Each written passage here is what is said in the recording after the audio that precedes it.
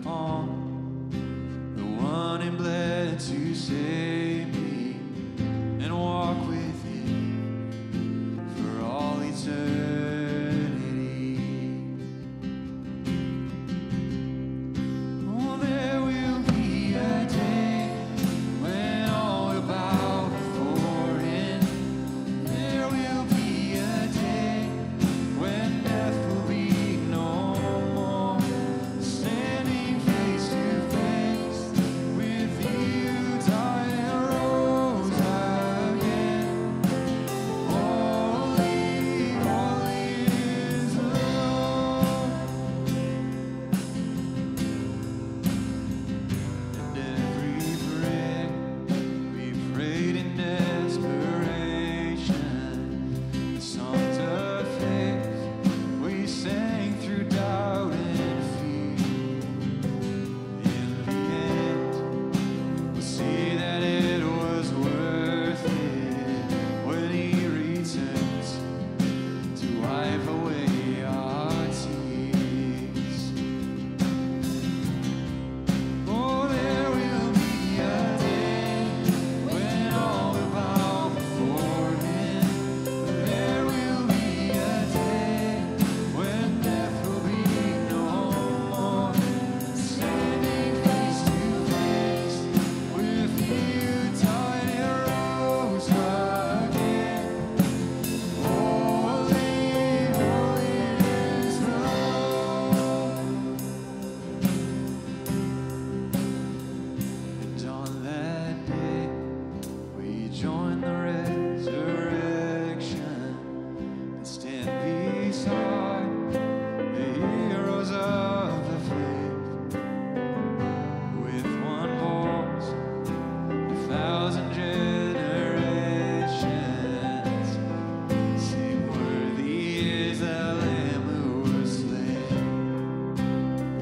And on that day, we join the resurrection and stand beside the heroes of the faith.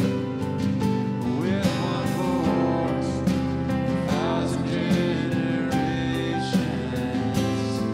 sing, worthy is the Lamb who was slain.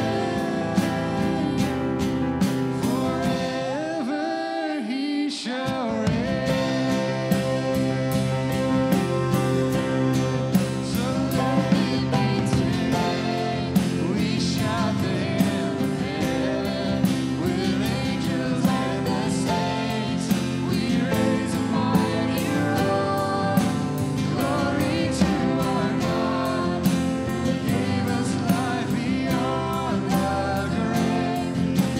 Holy, holy is the Lord. So let it be today. We shout the hymn of heaven with angels and the saints.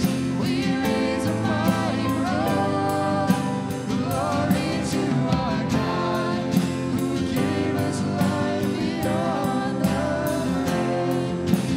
Holy, holy is the Lord. Holy, holy is the Lord. Holy, holy is the Lord.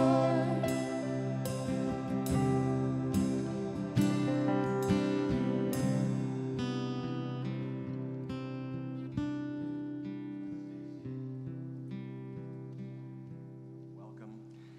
Deuteronomy chapter 15, verse 1 says, at the end of every 7 years, you shall grant a remission.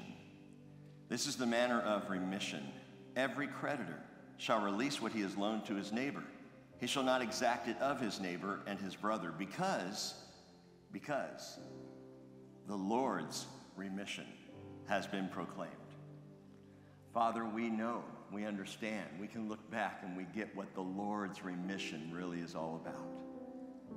You have proclaimed a freedom from all the debt of sin. You have remitted, Lord, our failures, our rebellions, our foolishness, full remission by by the blood of Jesus Christ. And so we sing praise and honor and glory to your name. We show up in this place because we've got to gather to worship you. We must praise you.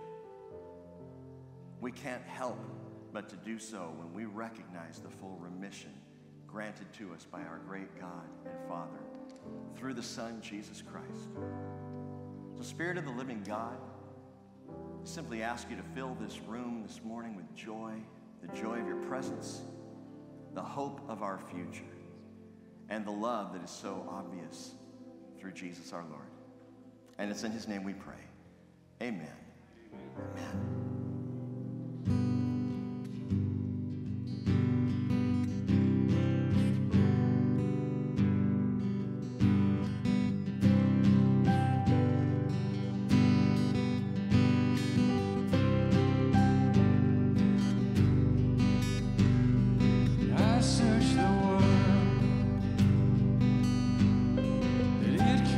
Fill me.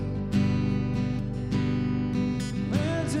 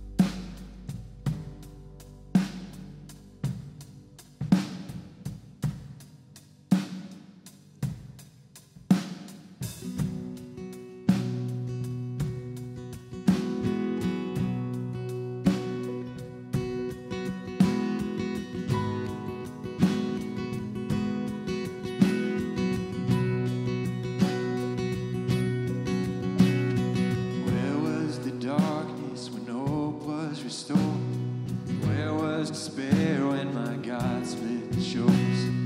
Where was defeat when the Lord took a breath? When he stood in power at the grave that he left? Nowhere, nowhere, nowhere is the fear when my King resurrects. Nowhere, nowhere, nowhere was the doubt when my King conquered it.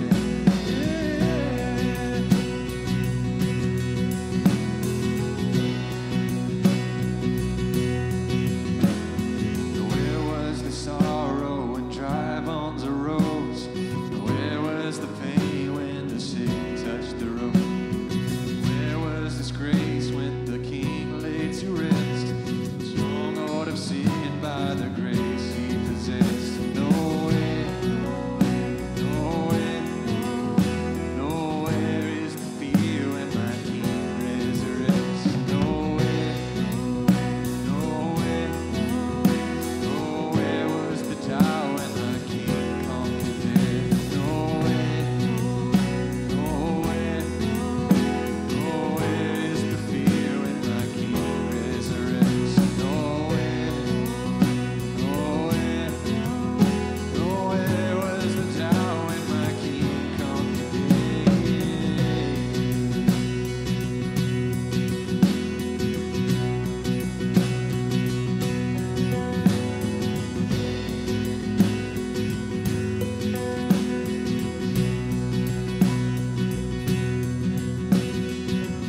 I see joy rising, I hear hope calling, I see fear hiding, I hear chains falling, I see walls shaking, I hear doubt running. Is my God's on his way? Yes, he is coming. I see joy rising, I hear hope calling, I see fear hiding, I hear chains falling, I see walls shaking, I hear doubt running. Is my God on his way? Yes, he is coming in. Now here in his presence, my shame disappears. Now here, I stand undefeated when Jesus is here. Now here in his presence, my shame disappears. Now here,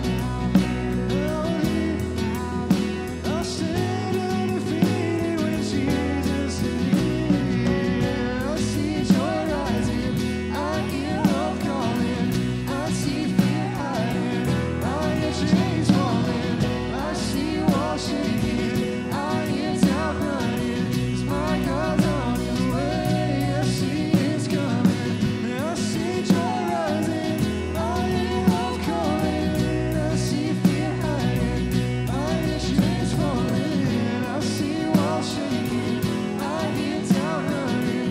My God's on his way, yes, he is coming. My God's on his way, my God's on his way, my God's on his way, yes, he is coming.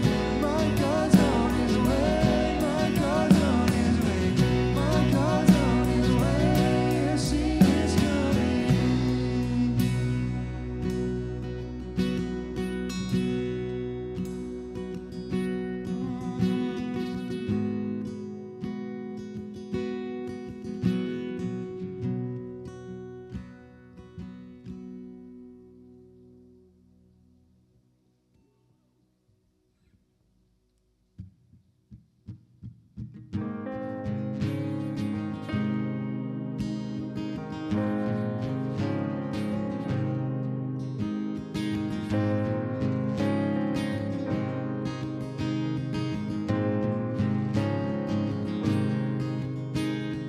Out of the wilderness into your deliverance, look where I'm standing now. These hands that once were chained, now lifted high in praise. Look where I'm standing now. Look where I'm standing now.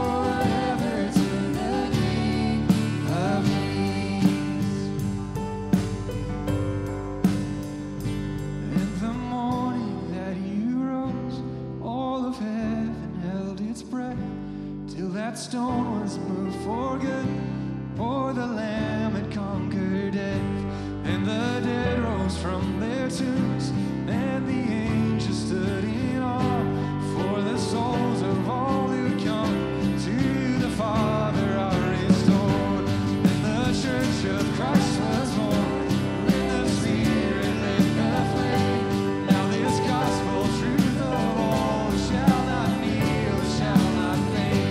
By His blood and in His name, in His freedom I am free. For the love of Jesus Christ, who has resurrected me. Yes. Oh, praise the Father, praise the Son, praise the Spirit, three in one. God of glory, majesty, praise forever to the King of Kings. Yeah, praise the Father, praise the Son, praise the Spirit, three in one. God of glory, majesty, praise forever to the King of Kings. Praise forever to the King of Kings. Yeah. Oh, praise forever to the King of Kings.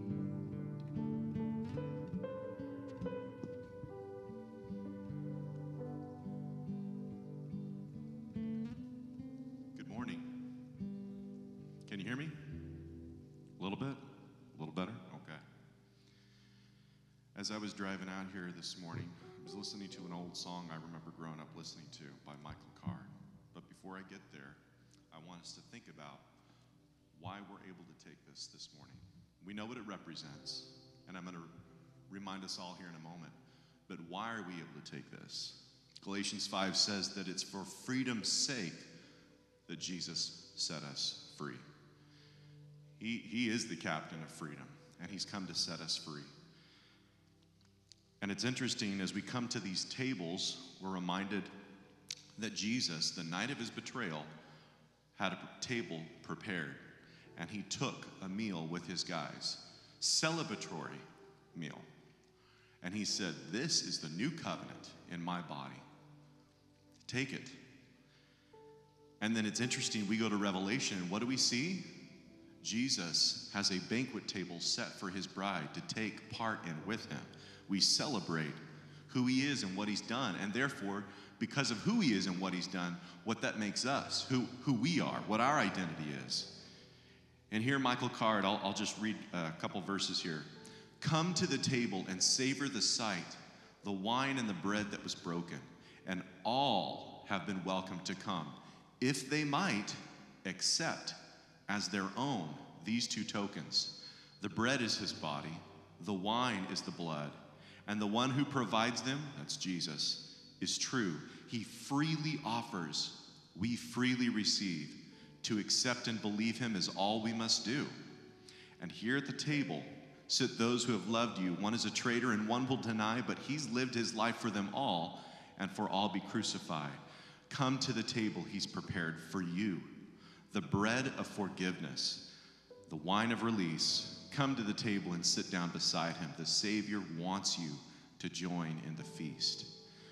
Lord, I look forward to that day where I get to sit at this table with you as you serve us, which blows my mind that you would serve us still. And I take part with your church, Lord. I look forward to that day. Thank you for pardoning our sins, for making the way, for being the perfect sacrifice for us. We want to take this moment now this morning, continue to worship you, and we worship you, Lord, because of what you have done, because of who you are. In your name, Jesus, we pray and we praise you. Amen. Let's come to the tables.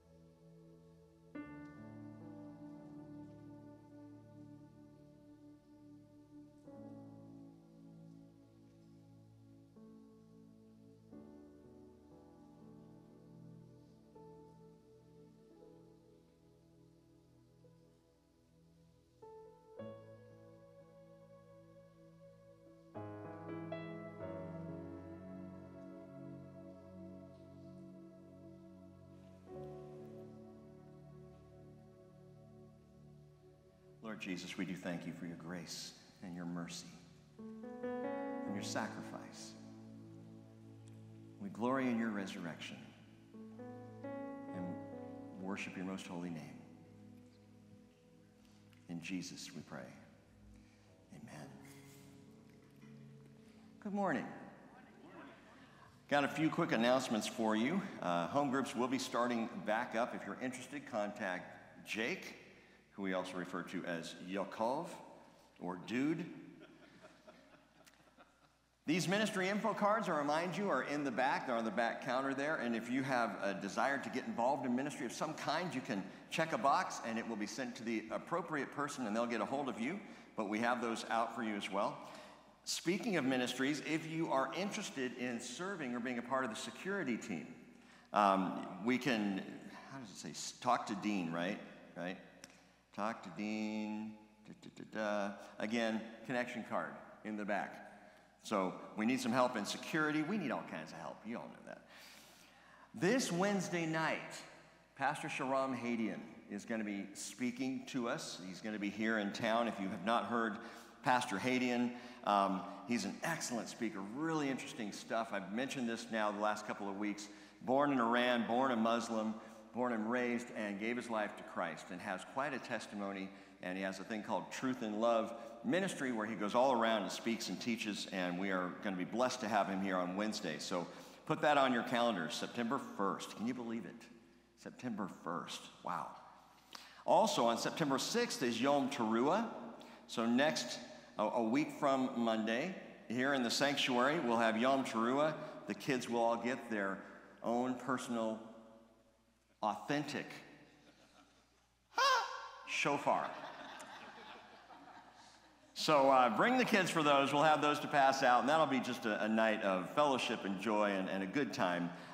Yom Teruah, Feast of Trumpets, Day of Trumpets on September 6th.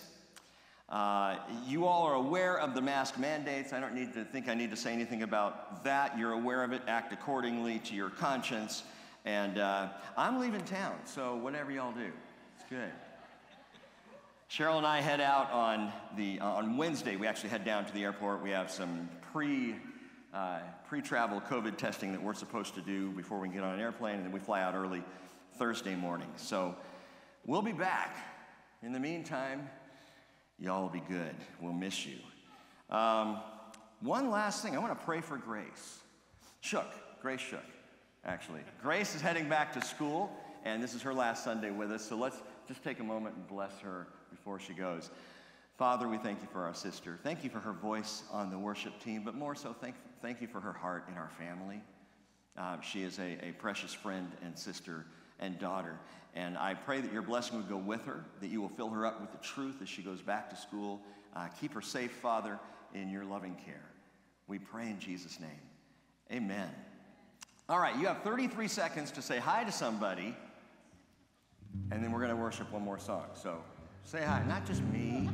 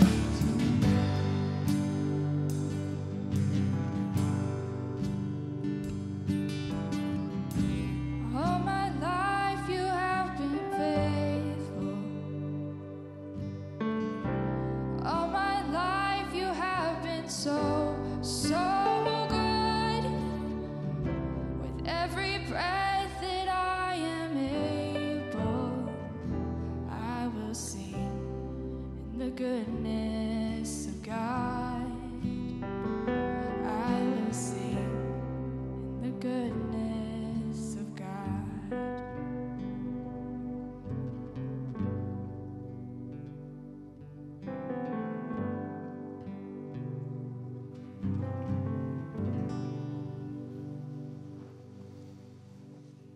Sing that chorus again. All my life you have been faithful.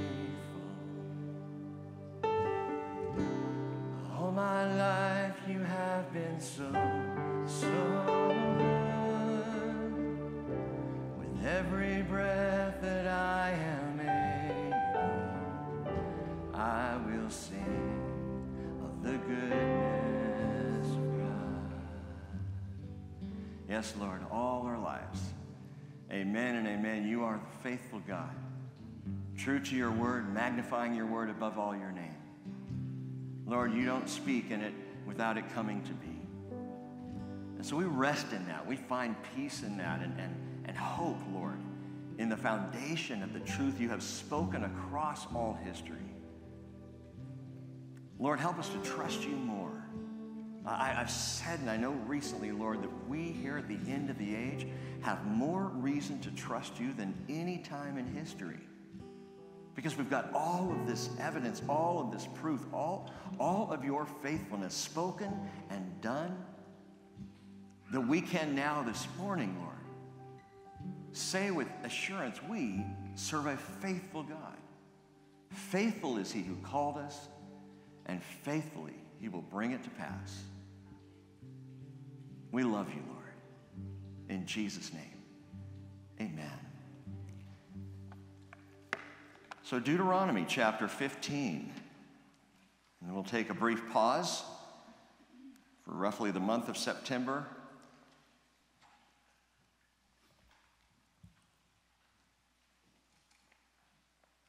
It's funny, in conversations with my wife, I told her, I really can't wait to go get Christopher and go see Christopher. But I don't want to go to Ghana. I just do not want to travel. I am happy at home. I wonder if it was ever like that for Jesus. Oh, Lord, I can't wait to get down there and be with our people. But I don't want to go to earth. That's a very human-centered perspective. We know otherwise with Jesus. Hey, Deuteronomy chapter 15, verse 1, at the end of every 7 years you shall grant a remission. This is the manner of remission. Every creditor shall release what he has loaned to his neighbor. He shall not exact it of his neighbor and his brother, because the Lord's remission has been proclaimed. From a foreigner you may exact it, but your hand shall release whatever of yours is with your brother. However, there will be no poor among you, since the Lord will surely bless you in the land which the Lord your God is giving you as an inheritance to possess. If only you listen obediently to the voice of the Lord your God, to observe carefully all this commandment which I am commanding you today. For the Lord your God will bless you as he has promised you, and you will lend to many nations, and you will not borrow. You will rule over many nations, but they will not rule over you. If there is a poor man with you, one of your brothers, in any of your towns, in your land, which the Lord your God is giving you, you shall not harden your heart nor close your hand from your poor brother, but you shall freely open your hand to him, and shall generously lend him sufficient for his need in whatever he lacks. Beware that there is no base thought in your heart, saying, the 7th year, the year of remission is near, and your eye is hostile toward your poor brother, and you give him nothing. Then he may cry to the Lord against you, and it will be a sin in you. You shall generously give to him, and your heart shall not be grieved when you give to him, because this thing the Lord your God will bless in you, in all your work and in all your undertakings. For the poor will never cease to be in the land. Therefore I command you, saying, you shall freely open your hand to your brother, to your needy and poor in your land. If your kinsman, a Hebrew man or woman, is sold to you, then he shall serve you 6 years, but in the 7th year you shall set him free. And when you set him free, you shall not send him away empty-handed. You shall furnish him liberally from your flock and from your threshing floor, and from your wine vat. You shall give to him as the Lord your God has blessed you. You shall remember that you were a slave in the land of Egypt, and the Lord your God redeemed you. Therefore I command you this today. For it shall come about, if he says to you, I will not go out from you, because he loves you and your household, since he fares well with you. Then you shall take an awl and pierce it through his ear into the door, and he shall be your servant forever. Also you shall do likewise to your maidservant. It shall not seem hard to you when you set him free, for he has given you 6 years with double the service of a hired man. So the Lord your God will bless you in whatever you do. And we ask, Lord, that you will simply bless the teaching and comprehension and revelation of your word this morning. That you would give us ears to hear without distraction, Lord, what you have to say, what the Spirit is saying to this fellowship in the church today. And we thank you, Lord, for the faithfulness of your word and for being our faithful God. In Jesus' name we pray. Amen. Amen. Going to Ghana. So while we're in country, I'm hoping to make some visits. Cheryl and I are trying to plan some things. In the waiting process, we've got to get court. We have to then have a birth certificate and get a passport and get a visa, and we have to try and do all this within the time we're there. But there will be some down days. We want to do some visiting. We want to go up and visit Agape Refuge. Michael Adelot's work up in the north. We're hoping to see that, perhaps talk to the chief that's related to that. We want to go visit Mama Lottie's children's home, which is special to our own hearts. We want to see some of these people and some of the ones that we're supporting as a church fellowship. Personally, I would like to visit Cape Coast Castle and Elmina Castle. Cape Coast and Elmina Castles.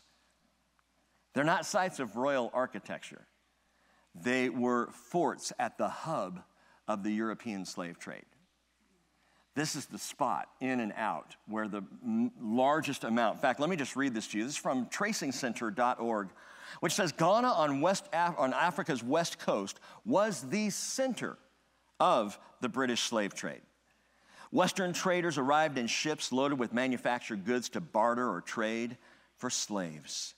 Those who were sold had often been captured in tribal warfare. Some had simply been kidnapped to sell to European slave traders. Slavery existed in Africa prior to the transatlantic trade, and in fact, the earlier trans-Saharan slave trade sent more enslaved Africans east to the Muslim world over many centuries than would be transported west to the Americas. However, the large-scale organization of European slave trading and the development of industry and massive plantations dependent on slave labor gave rise to a trade in humans that was staggering in its scale. So while more slaves were traded toward Muslim countries, the amount in a short period of time was far greater going into the European countries and America. Approximately 10 million enslaved people were transported in this transatlantic slave trade at rates of up to 100,000 persons a year. The remnants of that trade in Ghana are still visible today in dozens of forts and castles built by Europeans between 1482 and 1786. American traders did business at trading posts run by the British, the French, the Dutch, the Germans, the Spanish, Portuguese, and others, including Cape Coast Castle and Elmina Castle. And those two stand as monuments in Ghana today of the travesty and the tragedy of slavery back then. Now, I begin with that just to share with you all and to help us to realize humanity's complicity in the enslavement of other human beings is historical. It is long-term. Even within the African continent, there were Africans selling Africans into slavery. This is not an America problem. It's not just a one-time British or European problem. It's not even simply a one-time Muslim nation's problem. This is a humanity problem. And while it's been cleaned up, it still takes place. There is still human trafficking.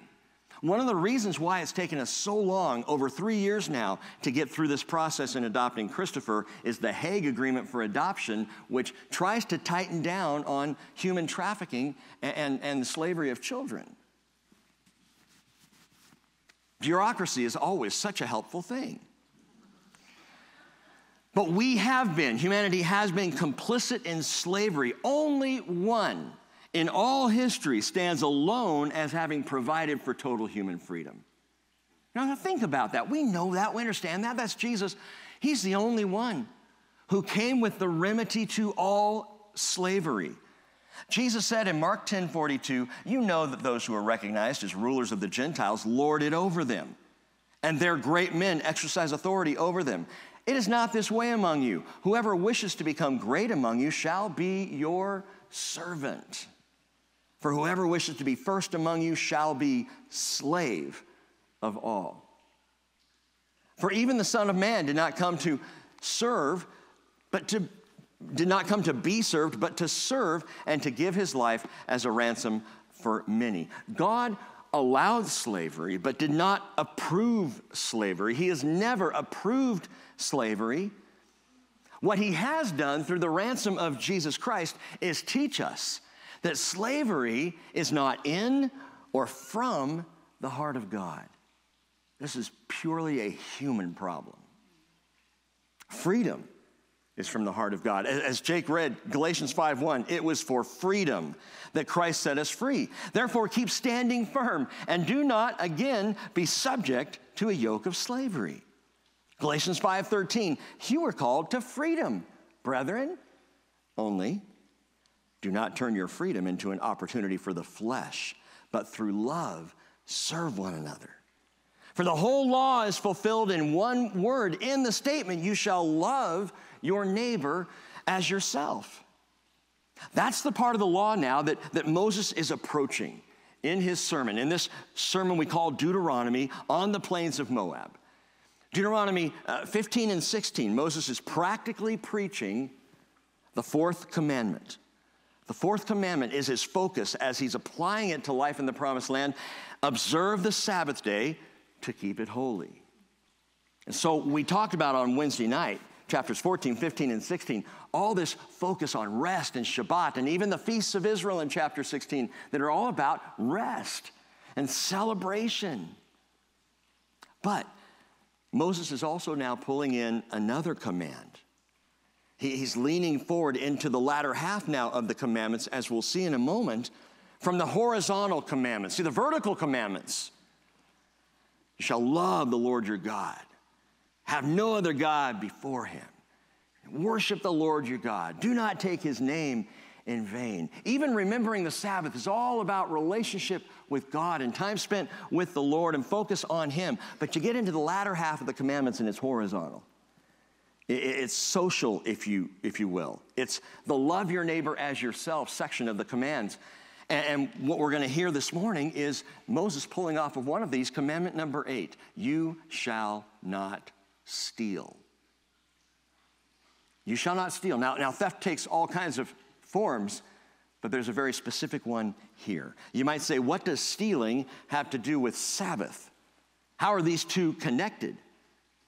Very simply, the theft of a human life denies the freedom of rest. The theft of a human life denies the freedom of rest. It's liberty stolen.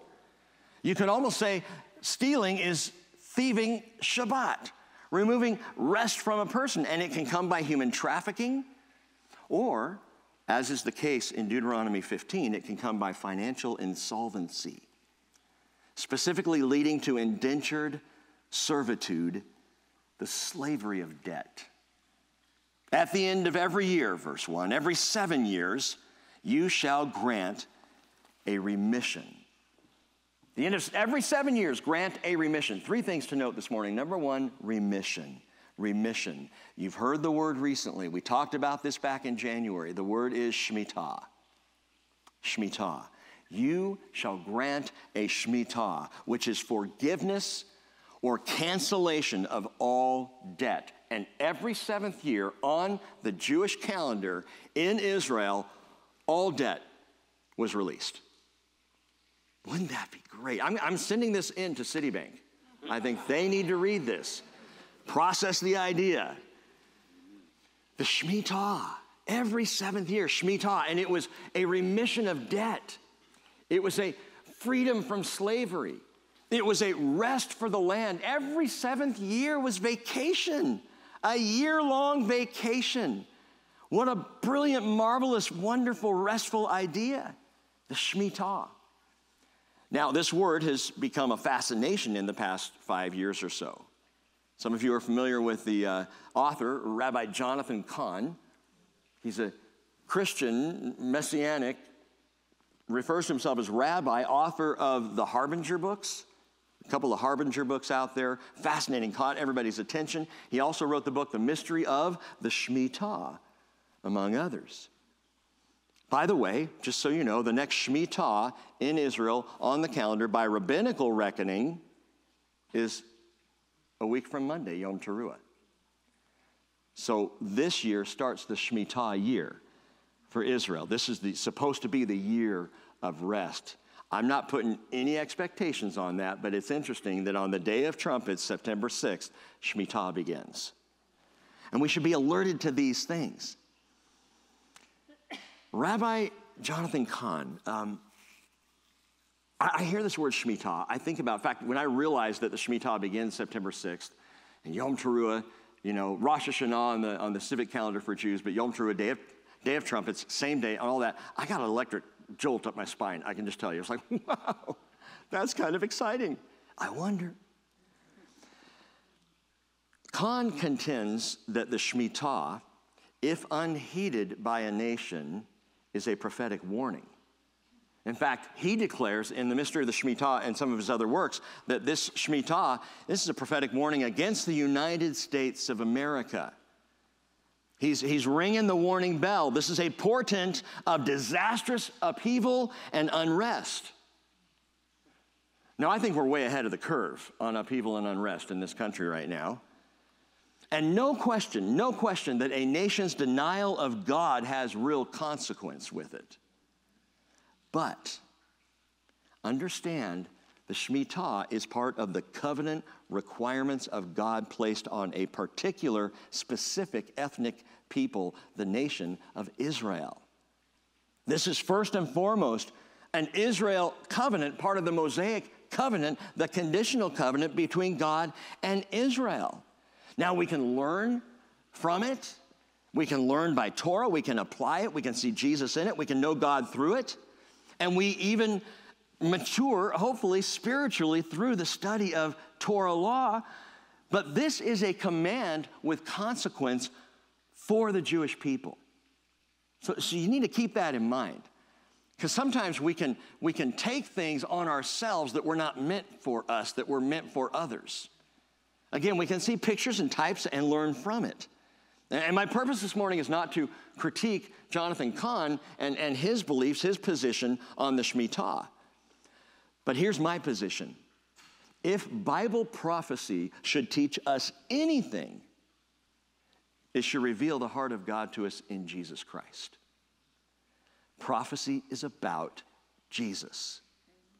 It is always about Jesus. It's always been about Jesus, for the testimony of Jesus is the spirit of prophecy. Revelation 19, verse 10.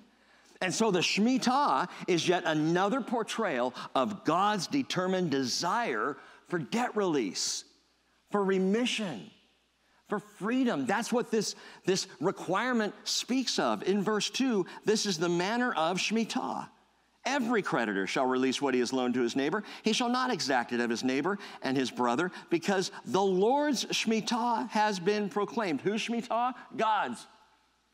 And this is not a proclamation of danger. It is a proclamation of peace and rest, a declaration of the heart of the Lord to proclaim remission for people.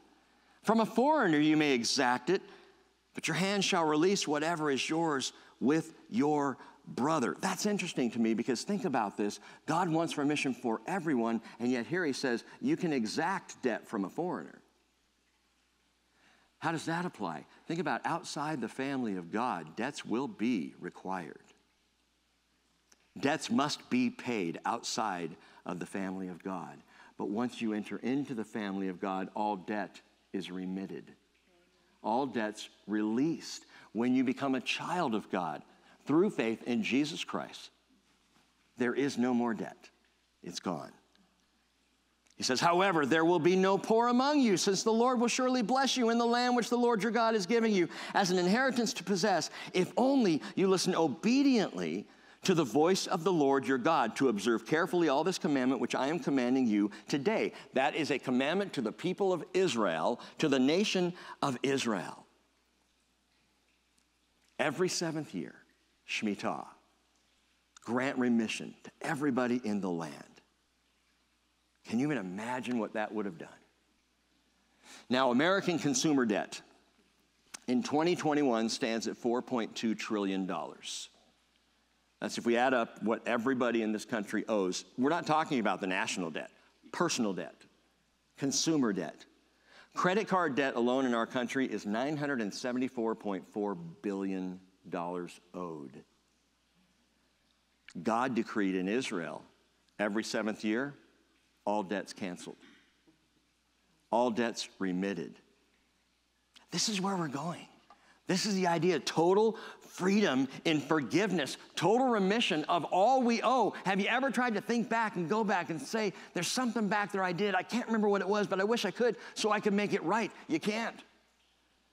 For every one thing you might try to fix or pay off on your own, there are a dozen other things you will never remember that are sin and that are debt unpaid, but by the blood of Jesus. Now, if Shemitah sounds at all familiar, we did talk about it back in January. It was the last of a series of prophecy updates that we went through at that time. The teaching was called the 3 R's, rest, release, and remission. Remission being the Shemitah. And at that time I mentioned to you, so I remind you now, Shemitah, which means remittance, remission, forgiveness, it also means to let it fall. Just let it fall, let it drop, let it go. Everything owed is now canceled, not put on hold like the current student loan pause, but gone, not waiting out there to catch up to you. This is the Lord's remission, which ultimately prophetically points to Jesus, who cancels every debt of sin. Luke 24:46, thus it is written, he said on that road to Emmaus with the 2 men on that afternoon of resurrection.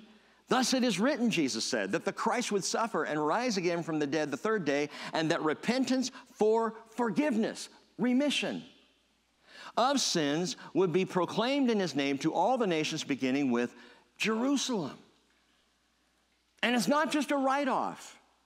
It's not just a profit loss. It's not like what Kramer understood write-offs to be.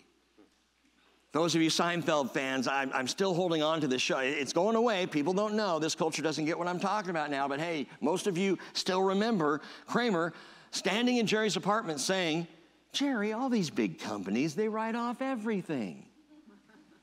And Jerry says, you don't even know what a write-off is. Kramer says, do you?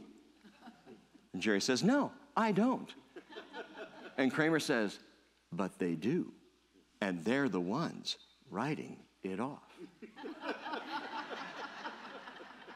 Jerry stands there for a moment and says, wish I had the last 20 seconds of my life back.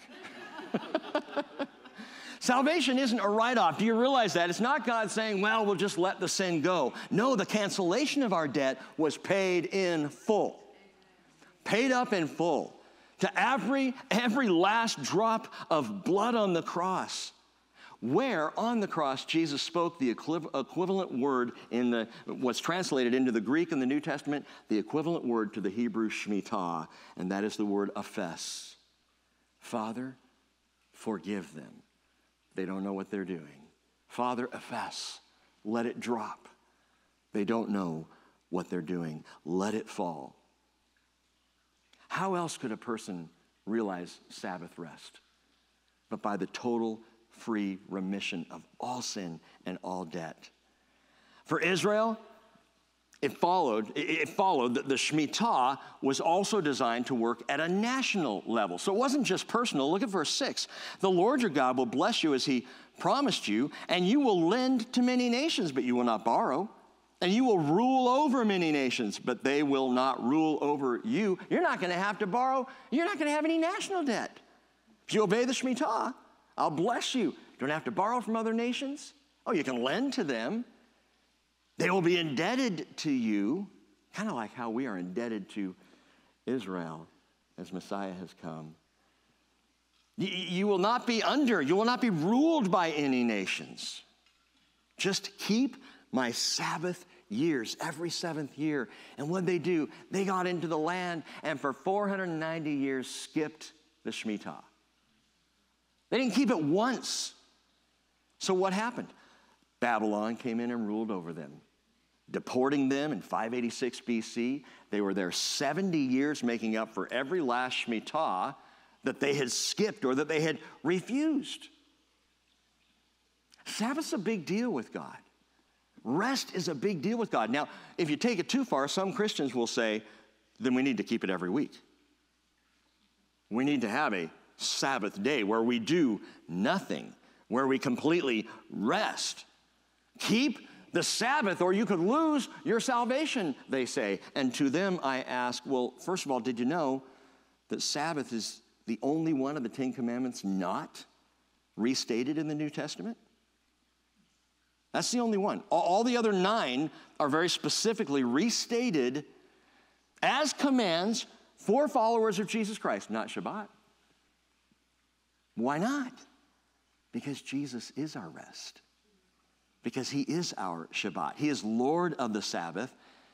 And the Sabbath was made for man, not man for the Sabbath. And so the requirement to rest has become the freedom of rest in Jesus Christ. But there are some that are still adamant. They still say, hey, no, you've got to keep the Sabbath. And I say, great, if you keep the Sabbath every week, do you keep the Shemitah too? Do you take every 7th year off? Because if you don't, you're missing something. You want to keep the Sabbath, you have to keep the Shemitah. Every 7th day of the week you take off. Every 7th year, take the year off. Do not work. And then tell me if you believe that the church is supposed to keep the Sabbath. Jesus, he's Lord of Shabbat. But again, he is our peace. He's the one who said, I will give you rest. He said, you shall find rest for your souls in me. So having paid the full price for the remission of our sins with his blood, we come into rest. We enter his rest. And when we get that, it forms in us, number 2, compassion. Compassion.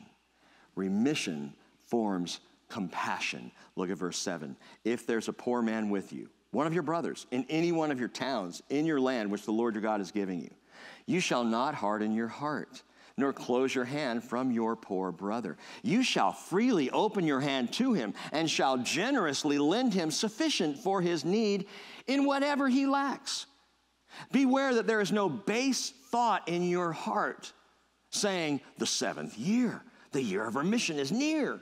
And your eye is hostile toward your poor brother, and you give him nothing that he may cry to the Lord against you, and it will be a sin to you. I think they probably could have graphed it. You know, the generosity toward the poor in Israel probably was far greater in the 1st year than it was in the 6th. Because by the 6th year, my brother needs financial help, but if I give it to him now, 1 year from now, he will not have to pay me back. So I'll wait until the start of the new 7-year cycle, and then we'll talk. Come back and see me then.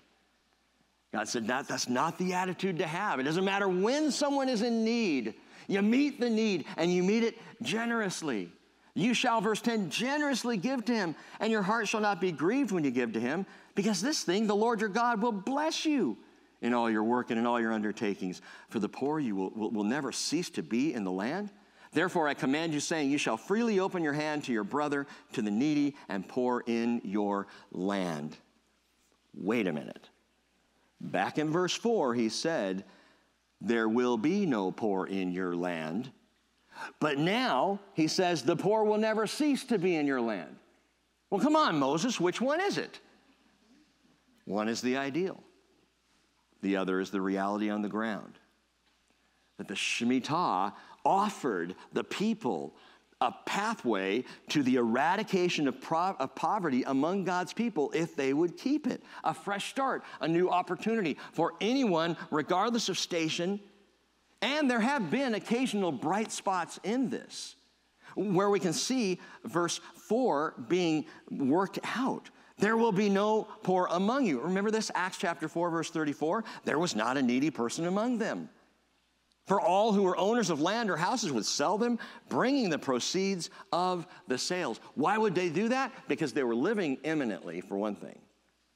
That is, in the first century, they were living with the day-by-day expectant return of Jesus. What do I need a second house for?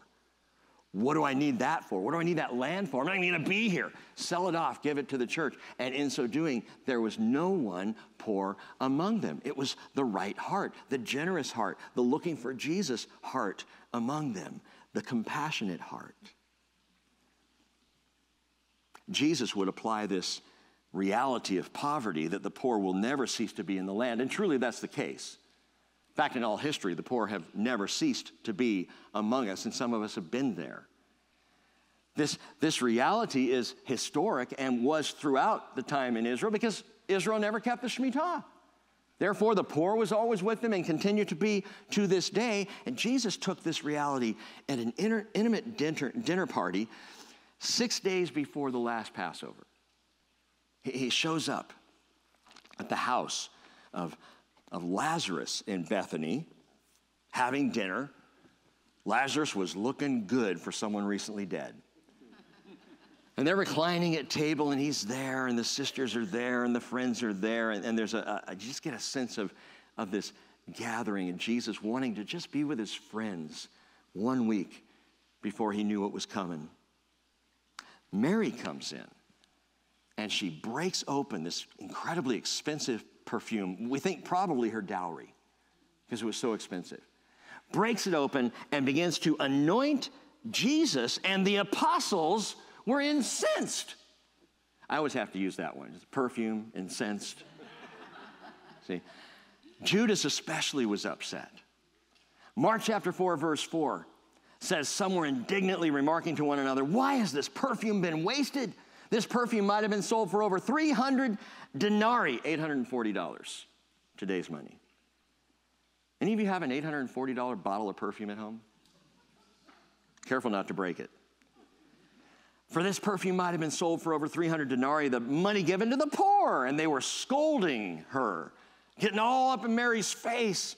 But Jesus said, let her alone. Why do you bother her? She has done a good deed to me.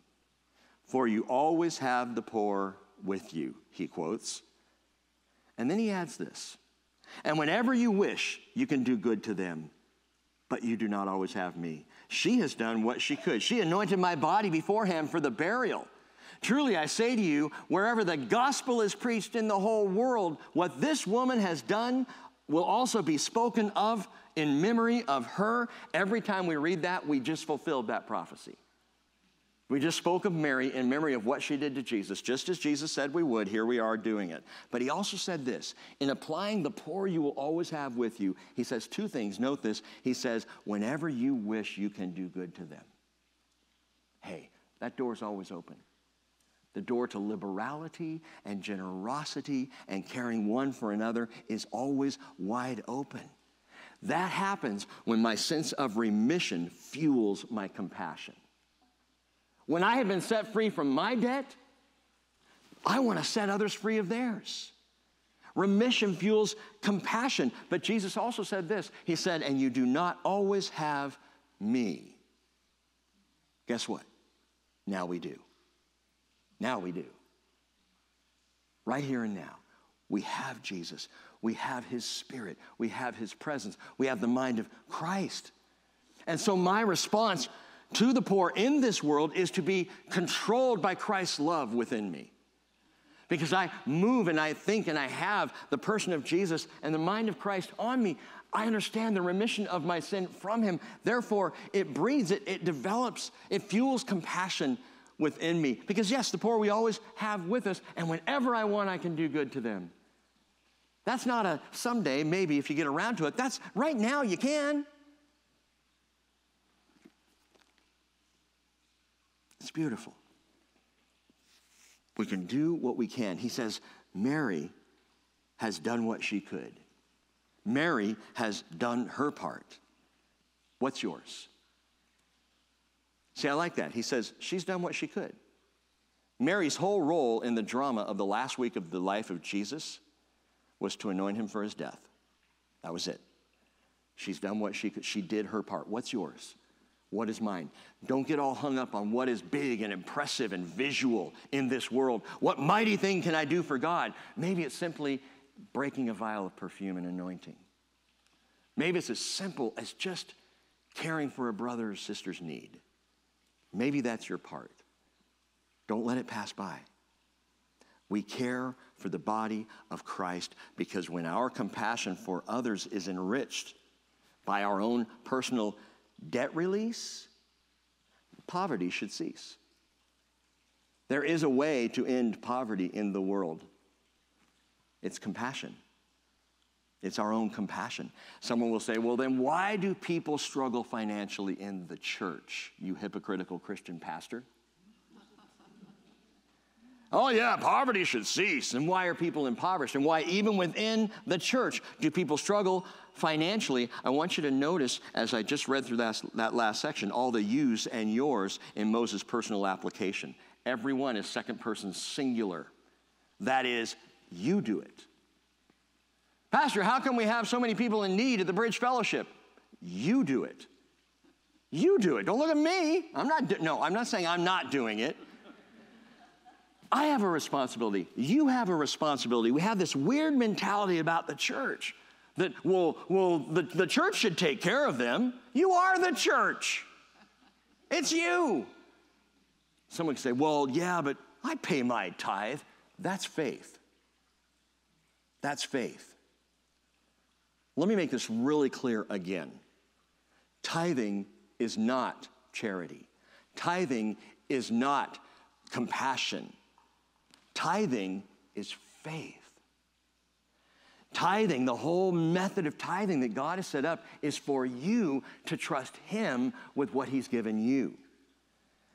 And it tests that trusting on a weekly, monthly, however often you tithe basis, that as you give your tithe, you are recognizing, Lord, I'm trusting you for the provision of all things. I am trusting you to walk us through this, to lead me in this. That's tithing. That has nothing to do with generosity or liberality. That is simply faith. I had this conversation with my daughter the other day. She was talking about a missions opportunity. Anna Marie was. She was saying, I have an opportunity to give to this situation, and I'd like to. She said, I'd like to give, I don't know, like $100 a month. And I'm like, you barely make $100 a month. Concerned father. And she said, well, but Dad, what I was thinking is actually, would it be okay to give that out of my tithe? And I sat her down and said, Anna Marie, tithing is not generosity. Tithing is faith. Generosity is what you do on your own. Tithing is what you do to the Lord, unto the Lord. Now, you can disagree with me on that, and that's fine. When we sit down with Jesus and he explains how I was right and you were wrong, that's okay. Not a problem. Sorry, I know that sounds arrogant. I'm just kidding. But I really do believe strongly, because of what God has taught me, that we pay the tithe to trust the Lord. And you know what happens when you start to do that? He starts to free up money for you to be generous, for you to be compassionate, for you to care for others, for you to support ministries and Compassion International and some of our own, Rachel Daly doing her work and other missions projects. You can give more above and beyond, and you find that you want to. So this is about compassion here, generosity, and one another care. Yes, let me be clear, the Bridge does have budgeting for benevolence that comes out of the tithes and offerings. We have the 20% that goes to missions. That comes out of tithes and offerings. 20% of everything that comes in. We intend for missions outside of us, not to bless us, but to bless in the kingdom. And we also have a benevolence fund that we maintain and we keep an eye on so that as needs arise, it's there. We can help. We can. When I say we, I'm not talking about me and the leadership. I'm talking about as a fellowship. Yes, we have a benevolence fund, but that doesn't preclude any one of us from the one another care that comes from the compassion of the body of Christ. We still care for one another. We still look out for one another. And we can see if perhaps there's benevolence help from the church. That's fine. You can say, hey, I've got a friend. I know of a situation. That's fine. But I think what Moses might say is, you shall give generously to him. You do it. Second person singular, you do it.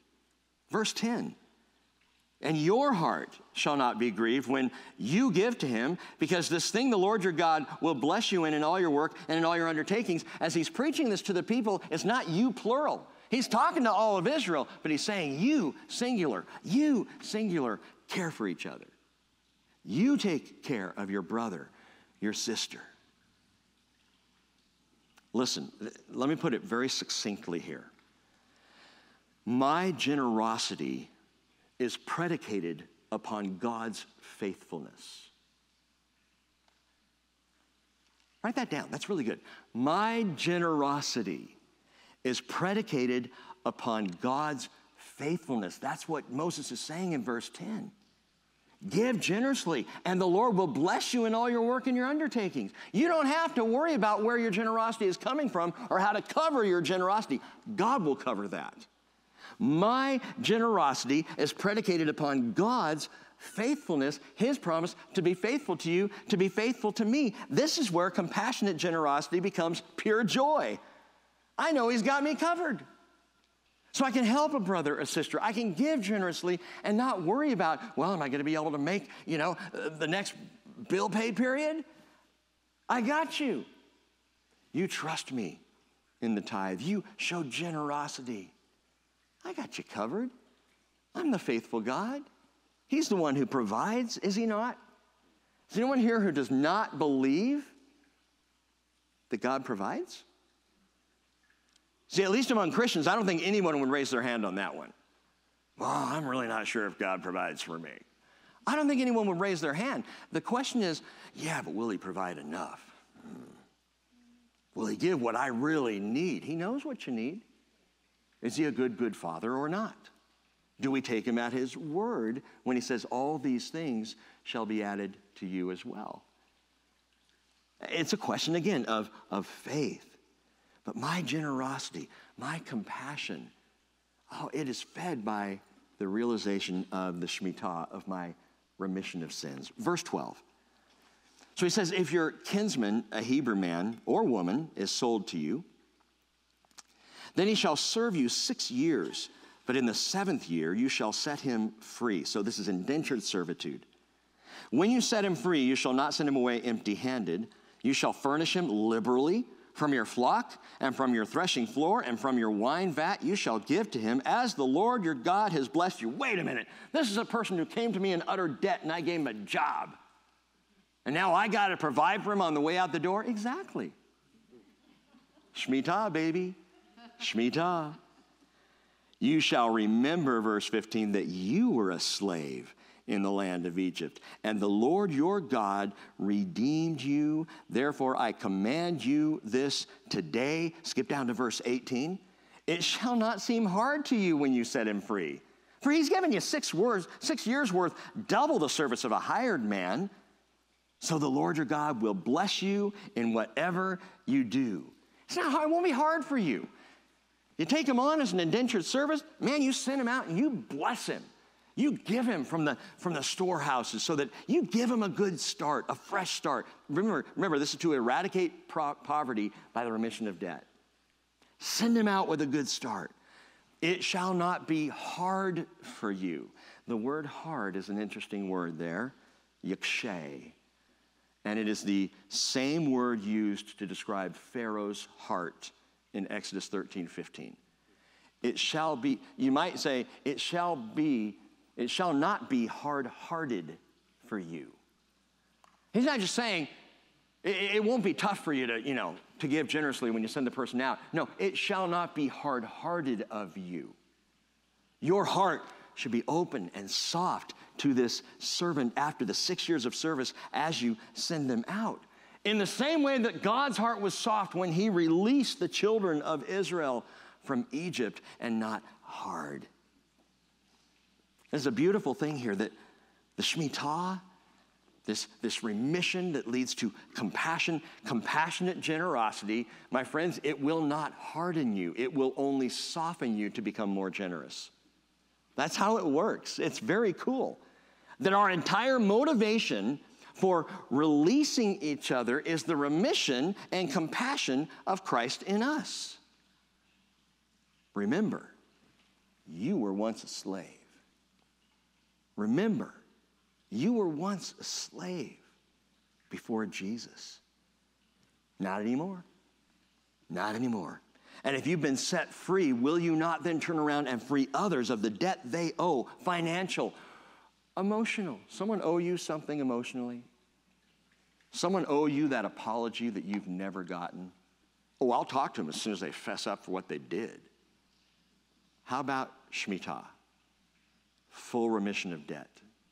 How about letting drop whatever has been done against you by another person? It'll soften your heart, and it may just free them up to find salvation themselves. Matthew 6:12, Jesus taught us to pray, forgive us our debts, as we also have forgiven our debtors. Ephesians 4:32. Ephesians 4:32 is a verse that everyone should have memorized. Just make a note of this. Be kind to one another, tender-hearted, forgiving each other, just as God in Christ has also forgiven you. And now we can move into the real heart of the sermon after the introduction's done. Verse 16. It shall come about if he says to you, I will not go out from you, because he loves you and your household, since he fares well with you. Then you shall take an awl and pierce it through his ear into the door, and he shall be your servant forever. Also you shall do likewise to your maidservant. He who has an ear, let him hear. I mean, talk about giving your all. That's what he's saying here. Seriously, this is the good stuff. This is the good stuff. This is where remission that yields compassion takes us a step further into, number 3, devotion. Devotion. You can measure the change of a heart from verse 1 all the way to verse 16 here. How a person comes out of their own debt and begins to compassionately care for others in debt. And next thing you know, this person is absolutely devoted, a servant. A devoted servant. In the Hebrew, the word servant here is abdi or abed. It's the same word used in different ways. Abdi. And it literally translates bond slave. It is the lowest form of servant in the Hebrew language, bond slave. The Greek equivalent word, many of you have heard, doulos. Not diakonos. Diakonos also means servant, but diakonos, where we get deacon, is like minister, someone who serves in position. But doulos is the lowest form of a bondslave, and that's the word we see throughout the New Testament. Paul, a doulos, a bondservant of Christ Jesus, Romans 1:1. Simon Peter, 2 Peter 1:1, a bondservant and apostle of Christ Jesus.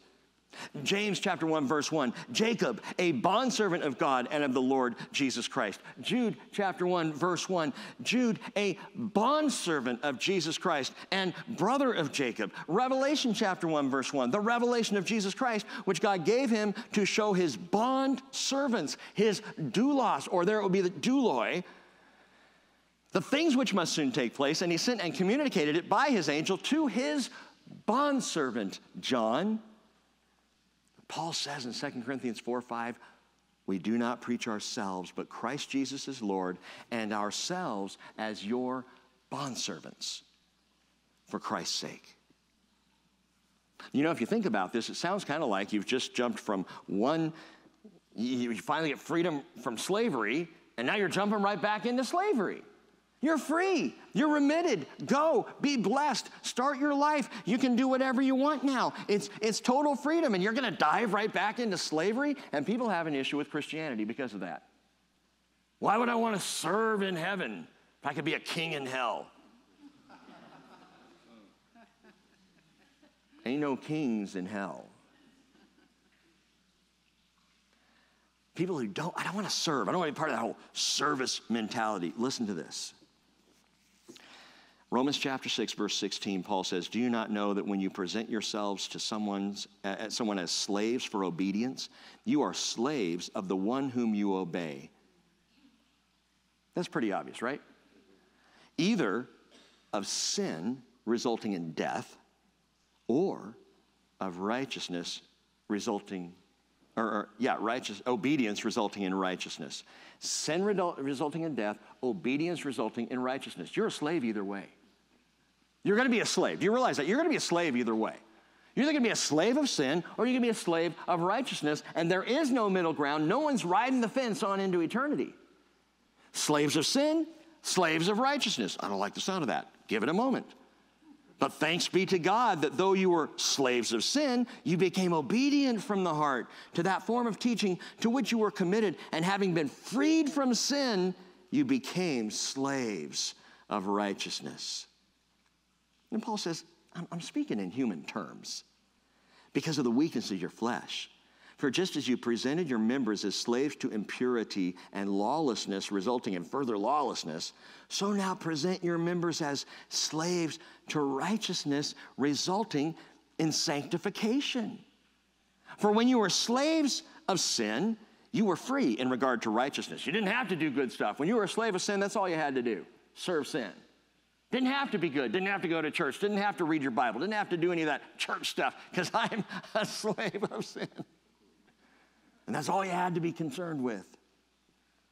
He says, therefore, what benefit were you then deriving from the things of which now you are ashamed?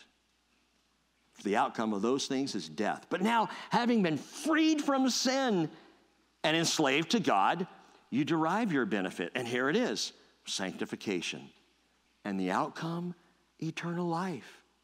For the wages of sin is death, but the free gift of God is eternal life in Christ Jesus our Lord. I'm a new slave.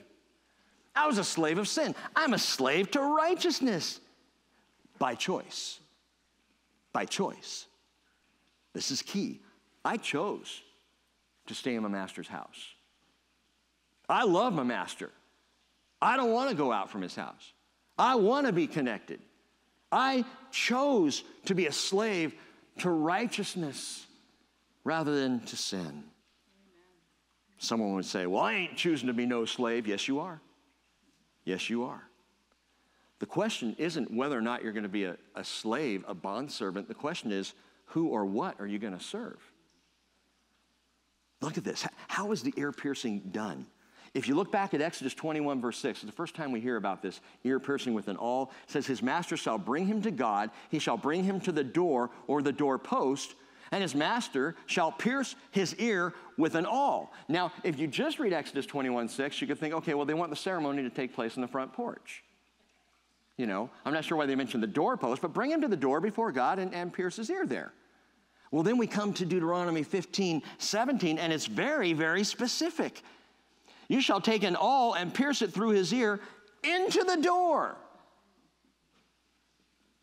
That's weird. So many things in the Bible are just weird. But now we start to understand what is the picture God is painting here. The slave's ear was pierced right into the door or the doorpost. First off, his blood's now getting on the door. His blood's on the doorpost. Wait a minute. Whose blood was first splashed on the doorpost? Passover lamb. Blood of the lamb was on the doorpost, just as Jesus became bondservant first. He's not asking you to do anything he didn't already do. He's the first bondservant, blood on the door. Isaiah 42, verse 1, God says, behold my servant, my bondslave, whom I uphold, my chosen one in whom my soul delights. I've put my spirit upon him. He will bring forth justice to the nations. He will not cry out, nor raise his voice, nor make his voice heard in the street. A bruised reed he will not break. A dimly burning wick he will not extinguish. He will faithfully bring forth justice. You know why Jesus has all that tenderness? Because he's experienced it himself. No, I could say because he's God, and God is inherently compassionate. But our inherently compassionate God also experienced the pain of this world. And so he will not break a bruised reed. He will not put out a dimly burning wick. He will faithfully bring forth justice. Philippians 2:6, although he existed in the form of God, did not regard equality with God a thing to be grasped, but he emptied himself, taking the form of a bond servant. Well, when was Jesus' ear ever pierced? Oh, listen to this. Psalm 40, verse 6. Prophetically, David writes, sacrifice and meal offering you have not desired. My ears you have opened. The word opened, karita, in the Hebrew is dug or pierced. Well, that's David writing, right? He's writing by the Spirit. He's writing prophetically. My ears you have opened. Burnt offering and sin offering you have not required. Then I said, behold, I come. In the scroll of the book it is written of me. Now, who's that? See, that's Jesus. And it's Jesus. It's the Spirit of Christ through David saying, my ears you have dug. My ears you have pierced. Now stay with me on this. Hebrews chapter 10, verses 5 through 7, which is the parallel verse to Psalm 40. Psalm 40, verse 7, Hebrews 10, verse 7, direct quote. But in Hebrews 10, verse 5, it's quoted as a prophecy of Messiah, because this is Messiah talking. My ear you have pierced. My ear you have dug. My ear you have opened. The Hebrew writer, Hebrew pastor, says in Hebrews 10:5, therefore, when he comes into the world, he says, sacrifice and offering you have not desired, but a body you have prepared for me. Well, in the Hebrew scriptures it says, but my ears you have opened. In the New Testament, a body you've prepared. Is he just changing the words to try and make his point? No. Both translations are acceptable.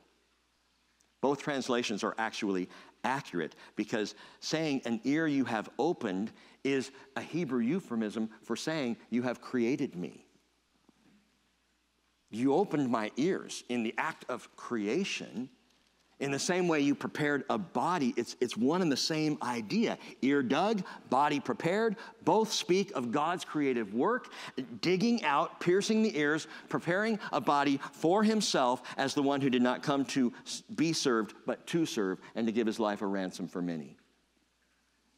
So do you see that his blood on the doorpost, as in the Passover lamb, the fact that his ear was pierced, the body prepared, that speaks of Jesus, the first servant pierced.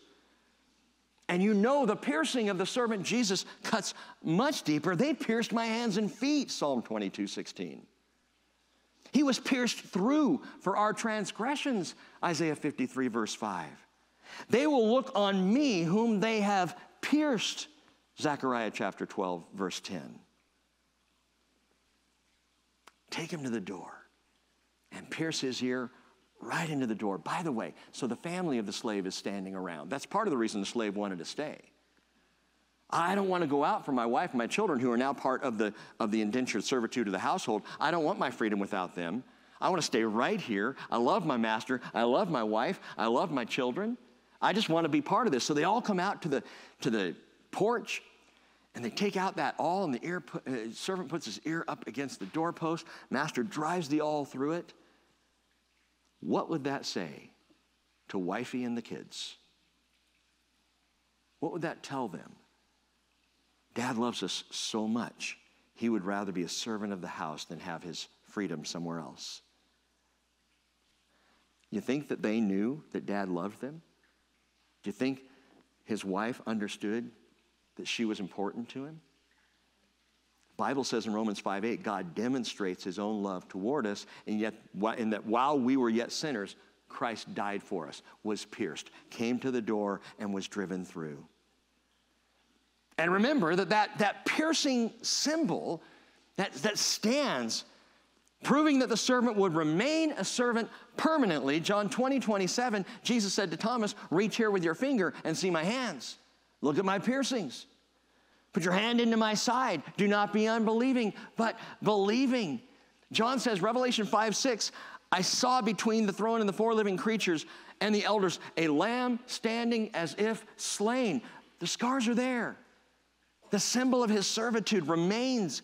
Luke 12:37, blessed are those slaves whom the master will find on the alert when he comes. Truly I say to you, he'll gird himself and have them recline and will come up and wait on them. Why? Because that's what the servant does. That is so the heart of God. Do you think it'll be hard for Jesus to serve you at the table that day? He'll be having a ball. That's his nature.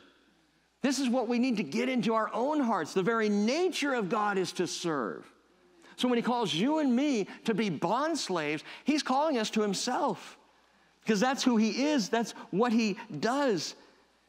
Jesus Christ, God with us, opens the door to the high office of bondslave. By example, by his life, which is why to be devoted to Jesus is to relish that title above all others. To be called a bondslave of Jesus, that is what the Christian aspires to. It's not elder, it's not pastor, not prophet or priest or king.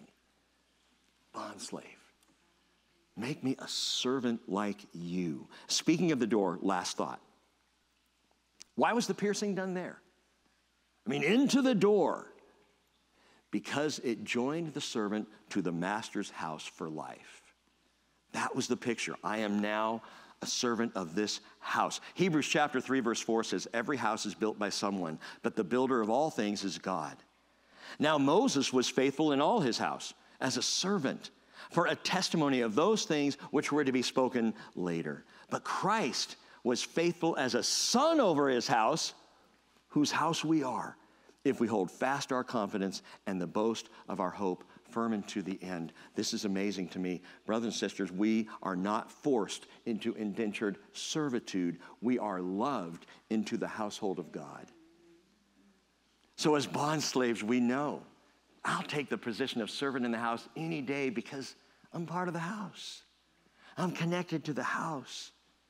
The most devoted follower of Jesus relishes the position of bond servant because all the prodigal wants to do when he comes home is just serve. Just give me a job, Dad. Just let me serve in your house. That's all I need. That's all I request. But before we're even done requesting that service, the Father is already calling out, quickly, bring out the best robe, put it on him, put a ring on his hand and sandals on his feet, bring the fatted calf, kill it, and let us celebrate. For this son of mine was dead and has come to life again. He was lost and has been found, and they began to celebrate. Luke 15. Paul says in Galatians 4:7, because you are sons, men, women.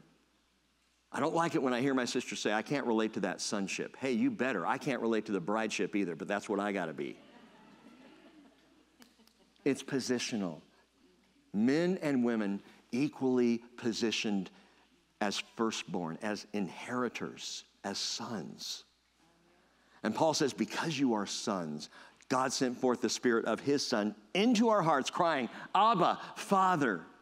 Therefore, you're no longer a slave, but a son. And if a son, an heir through God. Romans 8:15, you have not received a spirit of slavery leading to fear again, but you have received a spirit of adoption as sons, by which we cry out, Abba, Father. The Spirit himself testifies with our spirit, we are children of God. I'll serve in your house, Lord. Sit down and eat, son. No, I just want a position of bonds. Just give me a room in the lower part of the house, Father. Hey, your room's prepared. I have a place prepared for you. Sons, daughters, children, by remission of debt, which brings compassion into our lives and causes us to be devoted to the Father, devoted as a pierced bond slave to the Lord. And listen to this. Verse 16 again, it shall come about if he says to you, I will not go out from you. These are the words, Elah Devarim, of the slave set free. The slave set free says, I will not go out from you. Revelation 22 verse 3 says, there will no longer be any curse, and the throne of God and of the Lamb will be in it, and his bond servants will serve him, and they will see his face, and his name will be on their foreheads. O Lord, pierce my ear at the door of your house, that I may never go out from you again. That we all, Lord Jesus, would be consigned to you by our very hearts, loved into your household by the sacrifice of the ultimate bondservant, Jesus. May we emulate him in how we treat one another and how we live our lives. May we express the very love you've given us. Lord, we don't want to do any of these things for show. We don't want to be seen as the super servant of the church, impressive with all kinds of medals and ribbons. Father, we just want to serve you because we love you so much. And we love you so much because, Father, nobody has loved us like you have. Oh, Lord Jesus, pierce our ears. Draw us near. And may we never go out from you. In Jesus' name, amen. Amen. If you would have that kind of devotion, I invite you to come to Jesus this morning. And if there's something you've been holding on to, maybe a debt you're having trouble releasing, someone owes you relationally, emotionally, personally, how about we start praying right now for full remittance?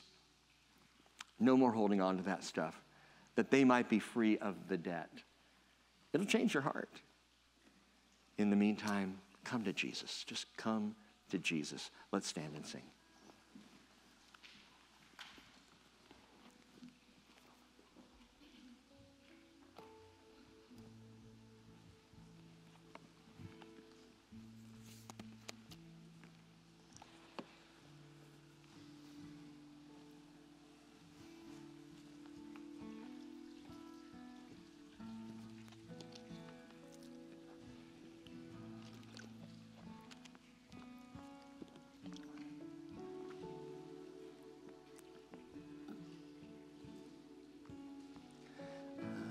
You're more real than the ground I'm standing on.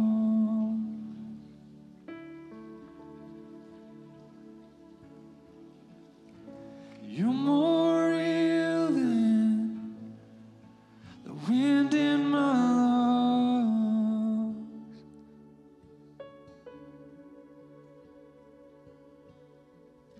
Your thoughts define me. You're inside me. You're my reality.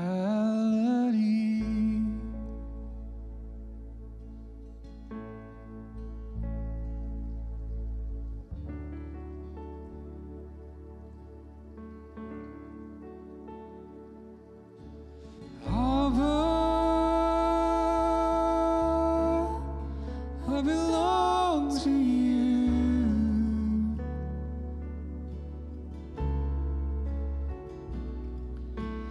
Abba,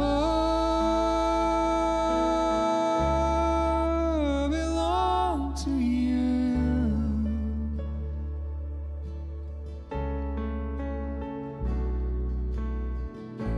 You're closer than the skin on my bones.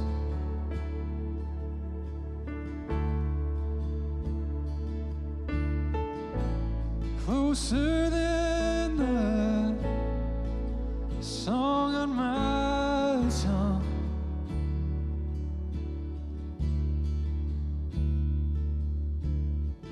Your thoughts define me. You're inside of me. You're my reality. You're so real to me.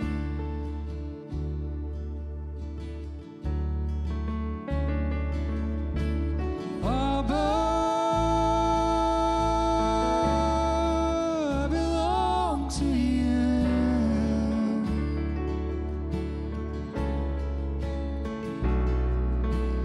Abba, I belong to you.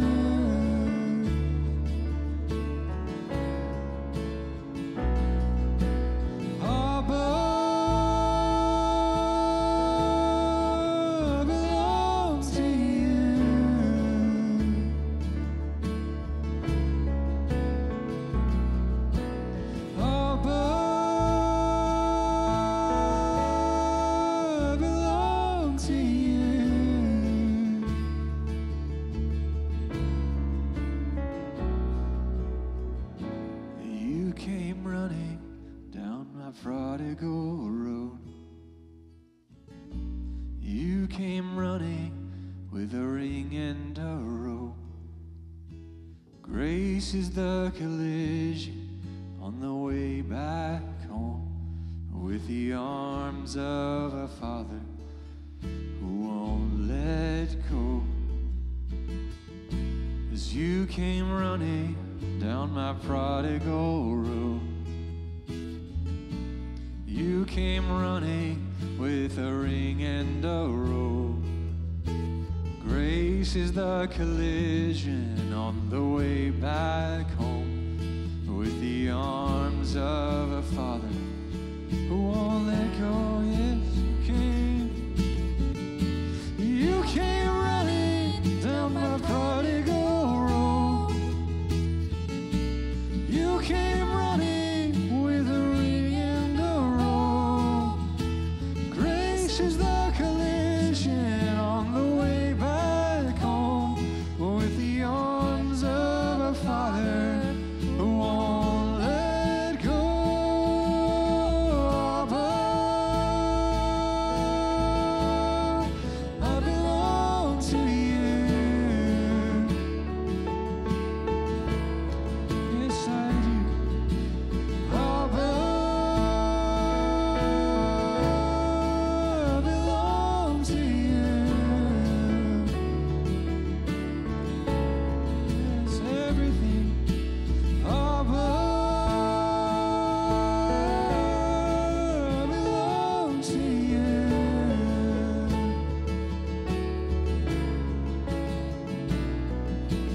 Abba, belong to you.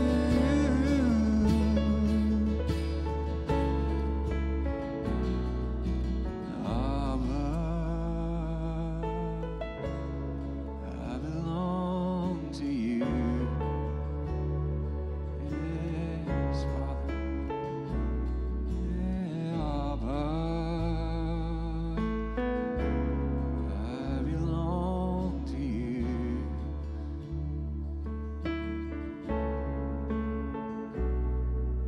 And as the deep panted for the water, so my soul longeth after you.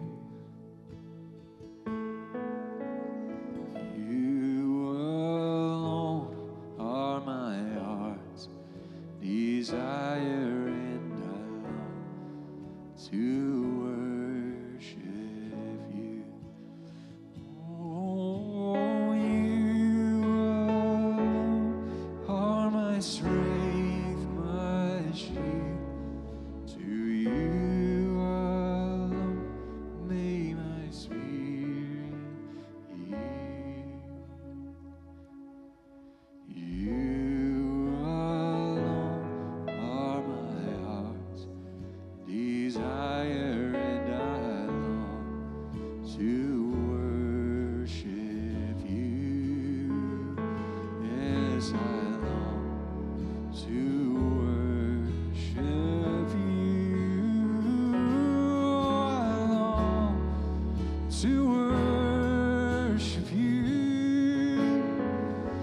God, I long to worship you. Oh, I long to worship you. Abba, we belong to you.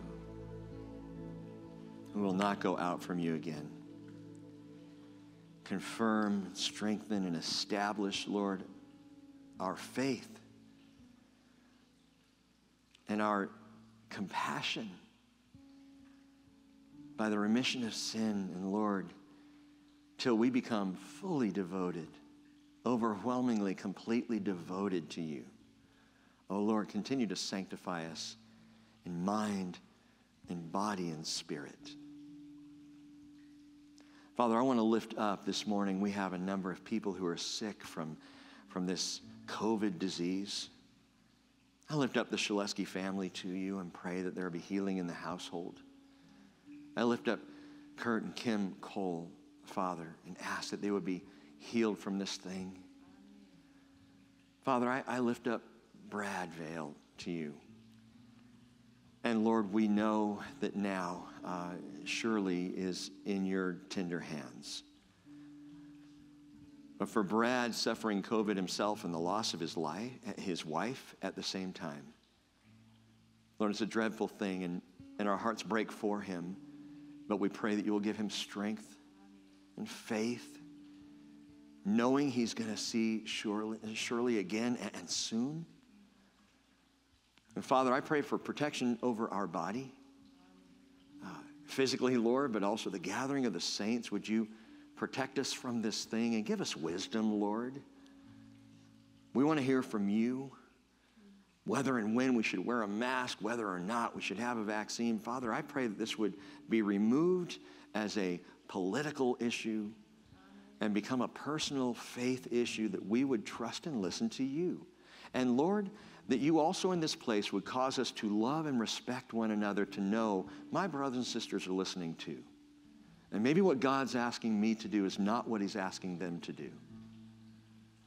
I just pray, Father, your grace would be in and over this place. And then as we gather, we would do so in the joy and affection of the Holy Spirit without fear. And Father, we would also do it with wisdom and compassionate grace one for another. And we thank you for your message to us. It just reminds us why we're here and what this is really all about. And so I pray that you will, Lord, pierce our ears to the doorpost of the household of God, to never depart so long as we shall live, which we know is right on through eternity. And I pray this in Jesus' precious name. Amen. Amen. God bless you all. So glad you're here.